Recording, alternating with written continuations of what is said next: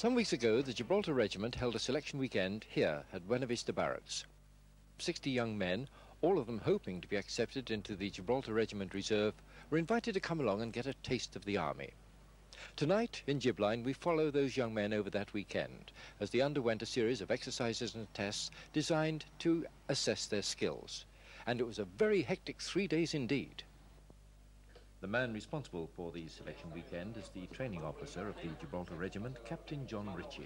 Well, we have normally more people that we can cope with that are interested in joining the regiment, which is a very healthy state to be in. And what we do is that we give them a chance through the selection weekend to see what the regiment is all about, so that they don't join something which in the end they might regret. And also it gives us a chance to pick what we hope will be the best of those that apply to join the regiment. During the weekend, they are in fact technically civilians, and what we do is we insure ourselves against any accidents that may possibly happen. But they are technically civilians, we do not embody them, and also it is made very clear to everybody concerned that they can leave at any time that they want. The idea of the selection weekend, as we said, is to give them an insight into the regiment, and if halfway through the Saturday or the Sunday, they don't like what they see, then they're free to leave at any time. Also, should they not be able to take it physically, I mean, for whatever reason, they can leave, as long as obviously they let us know beforehand, purely for point and safety. I mean, we don't want people disappearing. And by the same token, we are also empowered to say to a guy halfway through, look, you're probably wasting your time, you're not suitable for this, I suggest you, try again some other time.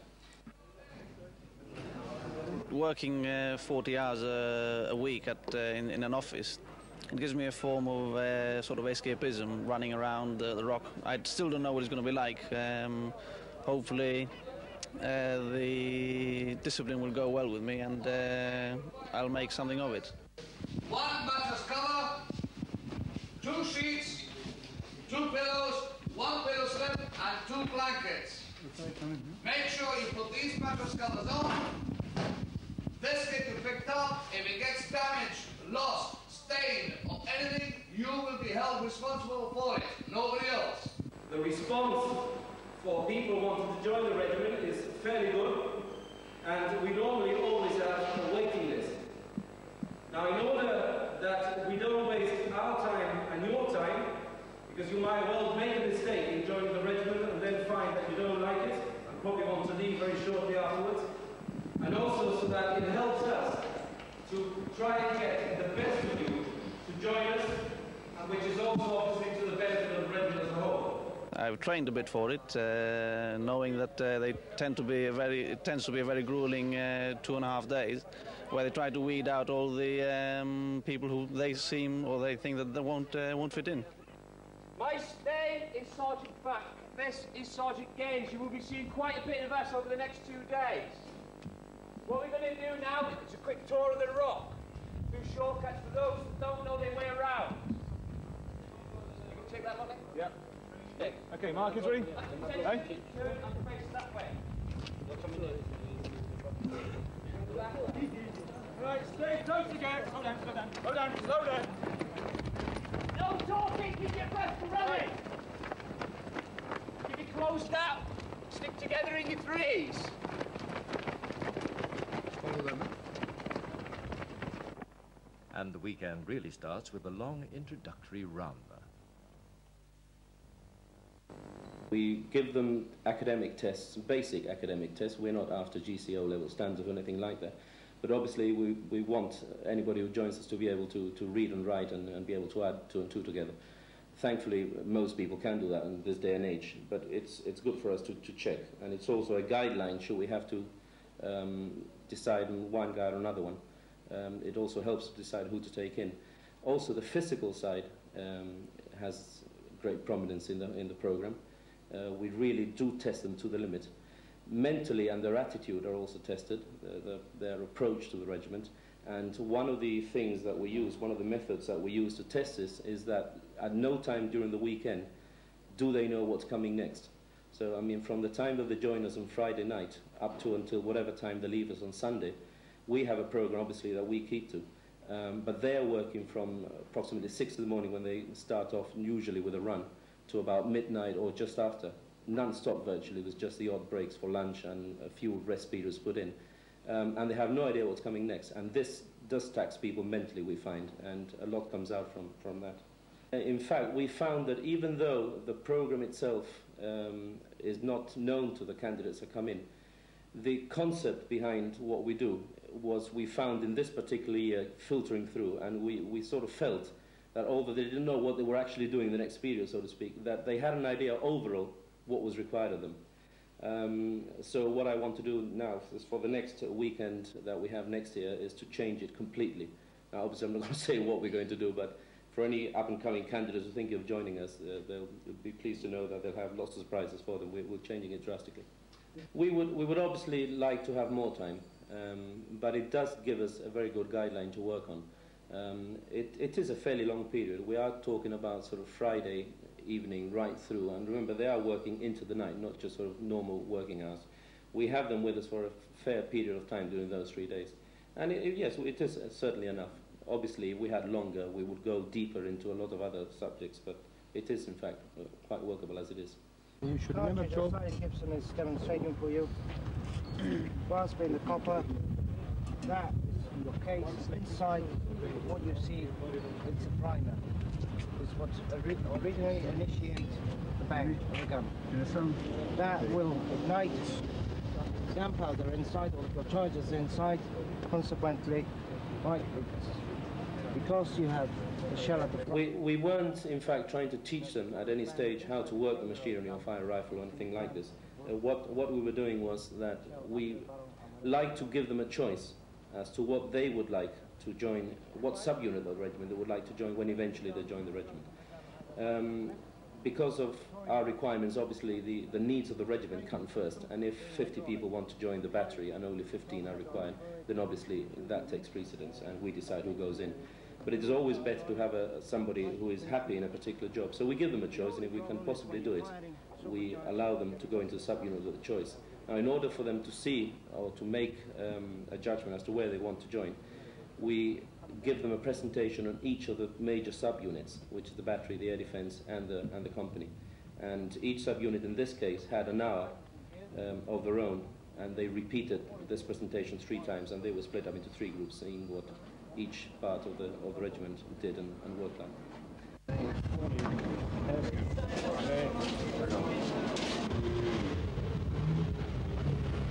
We found in this weekend and the other 2 that we've done before that the youngsters that come up put a terrific amount of energy and zeal into everything that they do.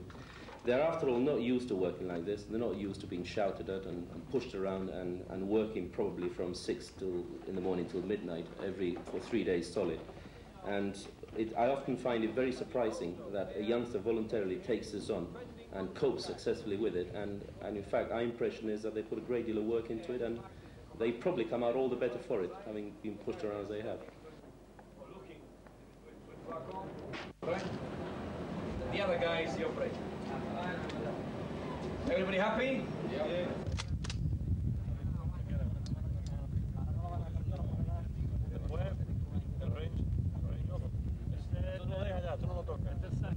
Hasta 25 metros.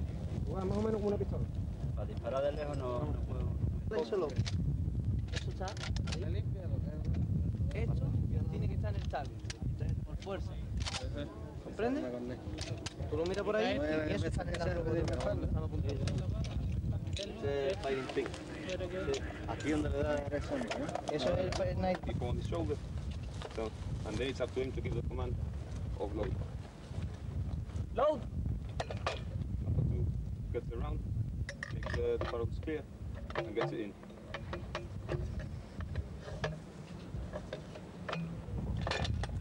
He will then check that the background is clear for the back blast, and so notify the number 1. He fires. Unload! Unload! The idea of the net is to break the silhouette of the Land Rover and be able to work comfortably, or quite comfortably, whilst at the same time the enemy cannot spot you. Especially at night. If you look at night, you won't see it. You think this is just bushes and trees or whatever. You will not be able to see what it's all about or what's going on in there. Inside you have... In other words, from here is where the whole of the infantry company can be collected and formed into different formations, and orders acted upon. Inside the Land Rover you have 2 radios, which are called 353s. Watch forward. Number 1, stand up.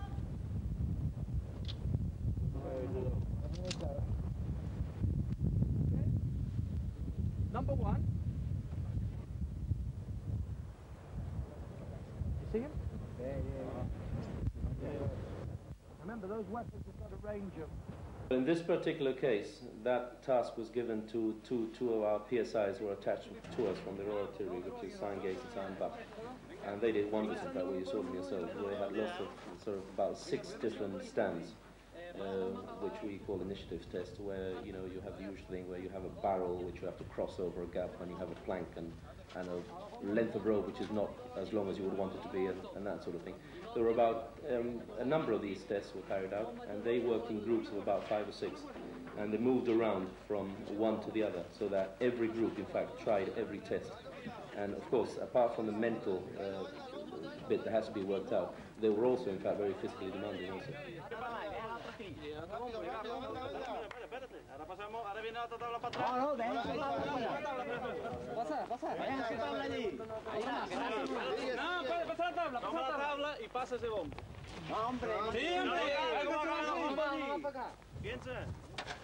Haz un tío más, hemos colado. Eso ya con nosotros. Está bien, no aguanta la rodilla, por la rodilla. Pero ahora que tiene que venir a subir con el bombo. Él puede con el bombo. Michael, ¿qué te tú aquí, Michael? ¿Qué te aquí? No, but you're wasting time. Que se quita, oye. ¡Y está nudo ya, hombre! Ahí ven lo que tire, hombre, ¿qué? ¿Cómo que te voy a un patucazo? Así no va a llegar, Pepe, tiene que coger. Déjame que tire, Pepe, vamos a mostrar.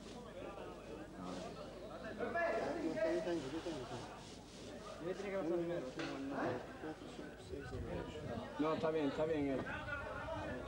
Venga, vamos, venga. Pero un chan. Es que me ha colgado al revés.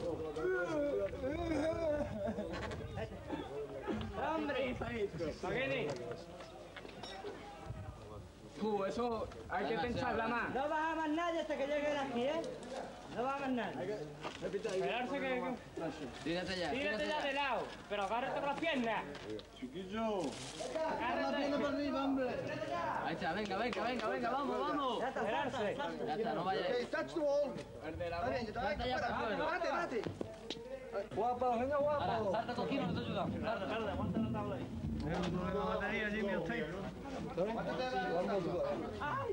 Sigue, sí. Hay que subir bombo por aquí. ¡Salta tú! Ahora, espera, gente. Baja él y la tabla pásala para acá. Escúchame, cuando hacemos 1, 2 y 3, a lo mejor. No, aquí va a tomar. Baja tú ya, la tabla para acá y subimos Escúchame, la no, la tabla se me mete atrás. La tabla. Pásala por allí. Ahora que se tiene que quedar para botar el bombo, hombre. Ahora hay que tirar el bombo.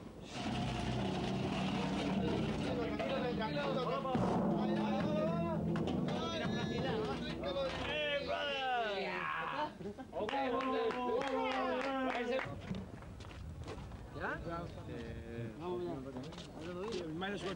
Well, it's been very hard physically, and but most of it has been very enjoying.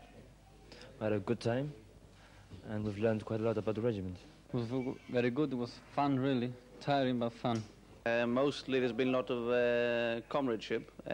Up to now only about 2 or 3 have gone away and left the group. I believe that this has been through all of us sticking together and pushing people when they've flagged a bit. So it's created a good feeling between all of us, and we hope that all of us will qualify for the 15-day camp and we'll keep together. Since 7:30 Friday when we came in, we've had quite a good number of recruits, about 59, and it's been really hectic. And keeping on the go all the time.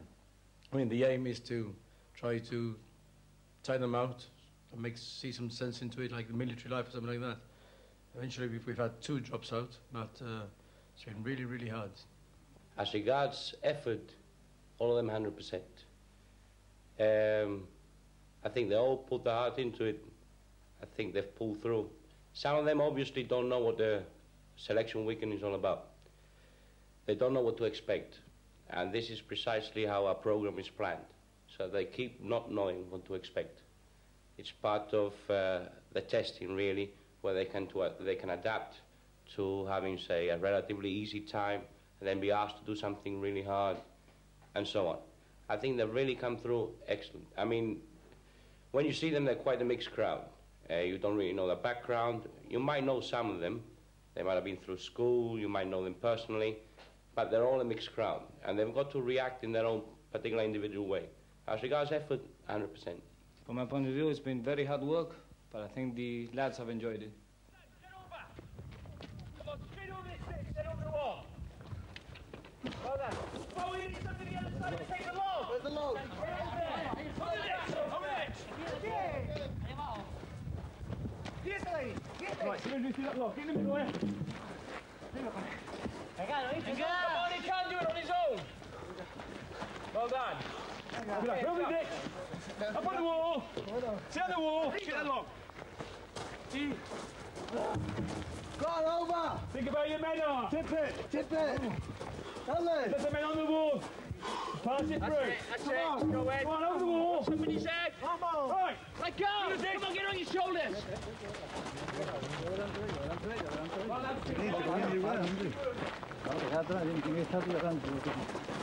on, 3, 1, 6, 2, 1, walk to go. Come on, man, 2 legs. Come on, listen up. Por aquí. Okay, round you go. Don't punch on that. Come on, man. Come on.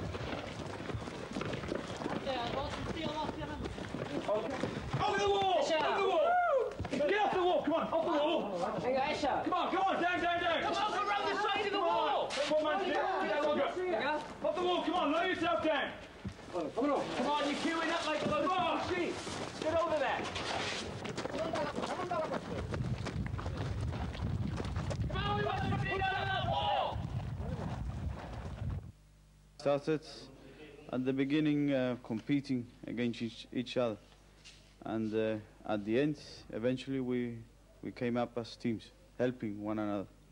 We've come to the end of the weekend, all right?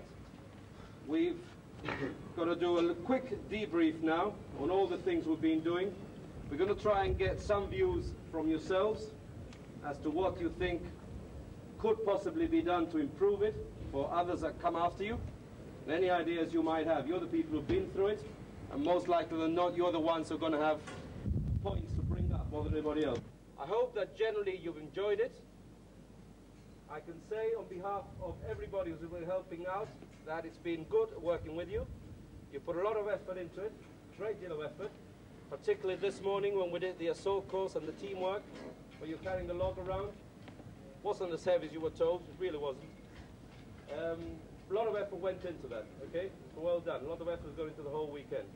And whether you're in or out, I hope you've enjoyed it. And now, a few points before we go. First of all, is there anybody amongst you, before I tell you who is in and who is not, that does not want to remain in the TA? This weekend, all right, let me hasten to add, first of all, gives you an indication of what is to come. But I must admit that having finished your recruit training, the pace is not as pushed as it has been over the weekend. Over the weekend, we have a limited time, and obviously we have to push anybody who has second thoughts and who does not want to stay on. Good. Is there anybody who feels he may have problems with his employers and not be able to stay on? Right. In that case, it gives me great pleasure to tell you that you're all in.